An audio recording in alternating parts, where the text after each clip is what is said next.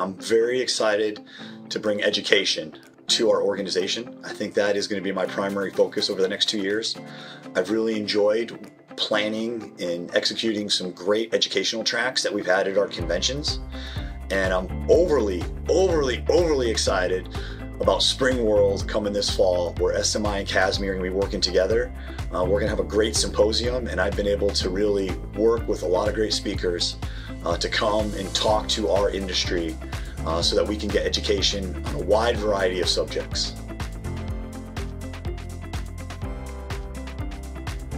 Well, I think it comes down to growing up, coming to the conventions and seeing all the good that comes out of it, seeing the friendships that are made between competitors.